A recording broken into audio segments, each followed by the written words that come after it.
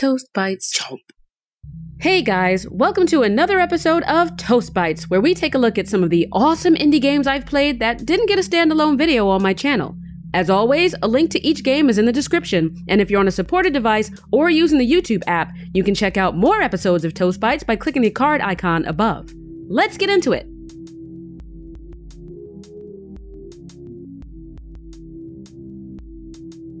Number 1. This will be a longer episode since I have quite a few games I want to show, but none of the main games I'm featuring require that much explanation. They don't rely on a ton of intricate mechanics, just a few brilliant ones. Kicking things off, Inked is a gorgeously hand-drawn puzzle platformer where you travel through a sprawling world cleverly laid out on paper. You play as the nameless hero set out on an adventure to find his lost love, and the only tool you have at your disposal is a fountain pen. The mechanics are simple. You learn geometric shapes that you can then place in the environment to solve puzzles and progress. And the puzzles range from typical pressure plate switches and environmental manipulation to more cerebral physics puzzles and even action-oriented fare. There's a lot of variety there, but it all fits seamlessly within the flow of the story, so you never feel like it's being disrupted by a bunch of contrived obstacles. You also get to use the shapes you've learned in refreshing ways, since there's complete freedom in how and where you place them. The only restriction is on how many shapes you can employ at one time. The game unfolds in chapters, not stages, and each chapter rolls into the next without stopping and announcing it, which kept me engaged. There were quite a few unexpected set pieces too that shifted the tone at each leg of the journey. Even the changes in color coupled with fantastic original music motivated me to keep pressing on, since I always felt like the character was getting that much closer to his goal. I won't spoil the highlights, but there are story elements that elevate Inked above other games of this make and model, and I think the developer managed to balance that subversion of expectation with the cohesive gameplay experience. In short, with its soft, dreamlike palette and a loving conceptual approach, Inked is every bit as enjoyable as it is lovely, and I'd recommend it for anyone who wants a calm, story-driven, easy-on-the-eyes experience that happens to include puzzles. I played the demo on Steam, but the full game is out if you want to give it a shot. My one warning is that the controls may take some getting used to if you don't typically play isometric games, but you can change the setup if you like.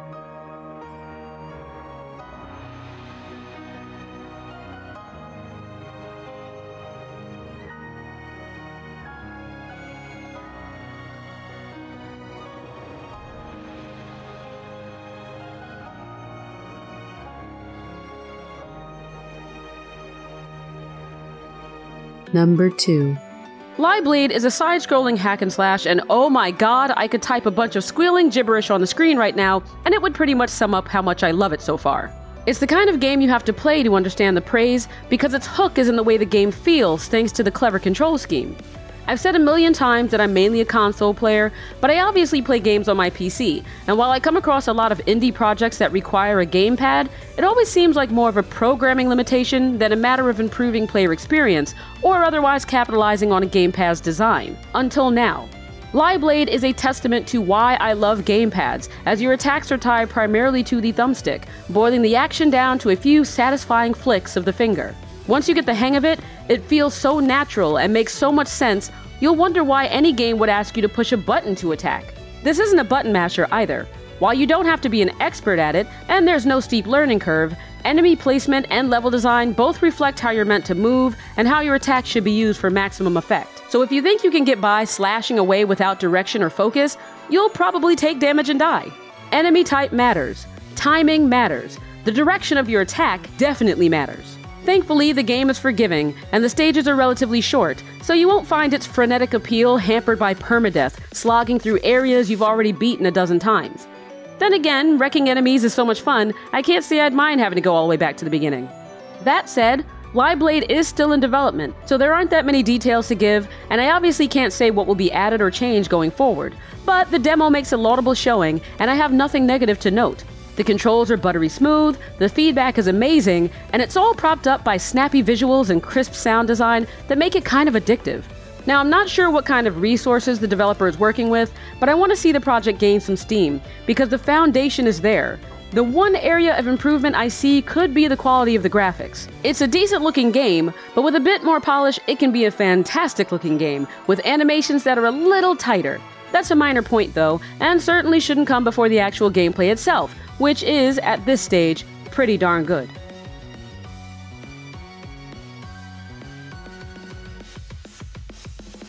Number 3. I said at the start of the video that the games I'm featuring don't rely on a ton of intricate mechanics, just a few brilliant ones, and the alien sphere thing is the perfect example. It's a puzzle game where you observe a set of cubes and correctly answer a question about them to advance to the next stage. That's it. Yet, somewhat like Portal, though not really, there's more to the story when you look beyond the task. The farther you get, the deeper you go, you begin to assign value to the context of this cycle you're in, and a story takes shape that you can interpret as you see fit. Observing cubes may sound easy and dull, but this is yet another game where the control scheme enhances the experience, as your input influences the cube's behaviors, making them more difficult to discern. The levels are also procedurally generated, so memorizing the answers won't help you advance if you're sent back. It's all about relativity, perspective, and perception. If you like games where you have to be mindful about what you see, with a few admittedly frustrating challenges along the way, you'll love this. Your eyes may cross after a while, but you'll love this. I recorded myself playing from the beginning to around level 23 or so when I noticed none of the video was being captured. And I wasn't going to play through it again since I always want my footage to be of my genuine first response, so I recorded the next few levels instead. It may not give you as clear a picture of how the levels progress, but it also doesn't give the game away. And that's the important thing. I'd rather you experience it for yourself than spoil it. And I don't know how many levels there are anyway, or if the game even has an end, so there could still be that much more we haven't seen ahead. While it seems perfectly suited to a solo experience, the game features local co-op for up to 5 players. I'm not sure how that even works, but I'm curious to find out if anyone out there gives it a go. Either way, the alien sphere thing is a deceptively simple diamond in the rough. It may be an acquired taste, but you'll never know if you don't taste it, so I highly recommend trying it out. You can download it now for free on itch. Number 4. Tala is a point-and-click style game where you play as the titular Tala, a cute little forest spirit on a journey to save the town guardian. I had to include this one for its unique combination of real-world nature photography and traditional animation. It's like playing through an augmented reality, only it never feels stuttery and disjointed. Great care was taken in blending the beauty of the forest with Tala's miniature world, and it's an unexpected charm to look at. Beyond that, the gameplay is fairly standard for a point-and-click, though the puzzles are more straightforward, less tedious, and the game maintains its character throughout, so the tasks you complete fit the tone of the story without detracting from it. There are villagers you can interact with, and that's a treat since you get a sense of their lives and personalities in spite of nothing being said. Dialogue is pictorial, featuring thought bubbles and animations rather than words, which is a great way to make the game more inclusive for those who are too young to read or may not speak the language the game would otherwise be presented in. One of Tala's other strong points is that the environment is interactive well beyond actions required for puzzles, so the world feels dynamic and alive and really does offer an incentive to exploring and trying things out. Overall, point-and-click puzzle games are a dime a dozen, but they usually manage to deliver their own brand of special, and Tala is no exception. It's pretty adorable, and as a nature lover myself, I have to give it points for letting the real world shine. The game already met its Kickstarter goal and is well underway, so if you like where it's headed, check out the short demo and show the developer some love.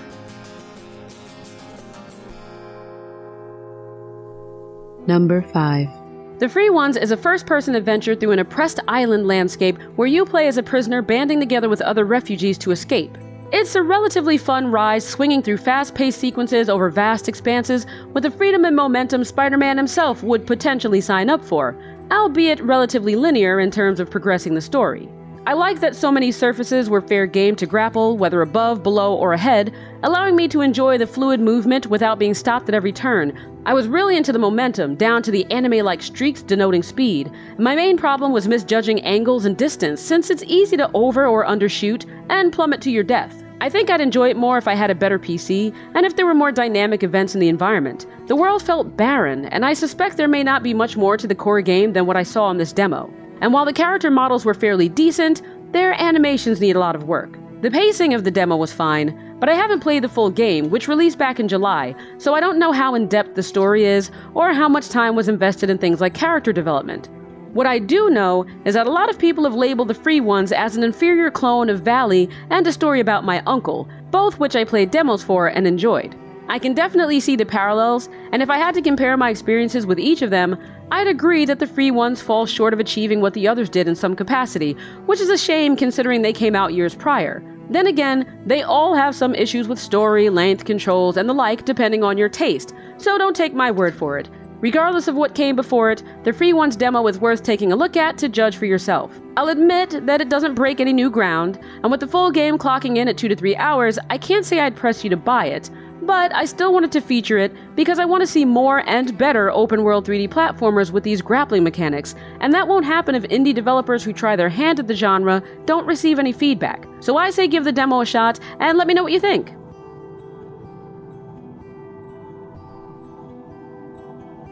Number 6. Story is a side-scrolling adventure that unravels like panels in a comic book, and besides the lovely artwork, the selling point is the ability to draw or remove gutters, in the line that represents a space between panels, to solve puzzles and progress to the next page.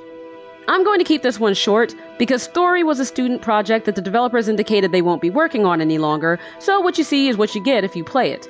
And I'll tell you right out of the gate that the controls are shite.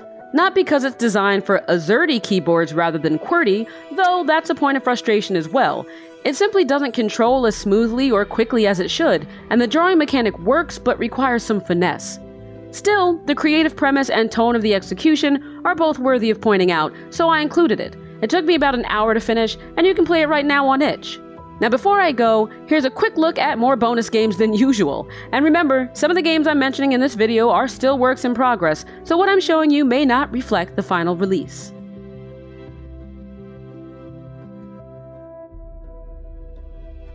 Bonus games.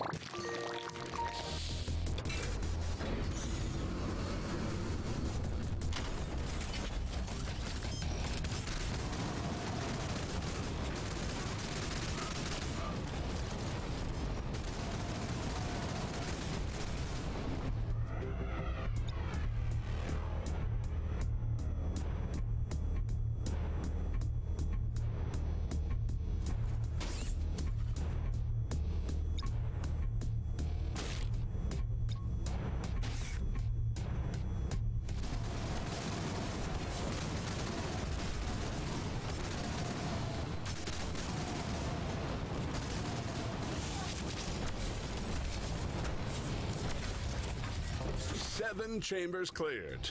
Keep going. Just imagine the most tasty reward you can. We'll make it happen. By we, he means me. I'm not sure why this credit is being spread around. Didn't you once tell me that you were a championship baker?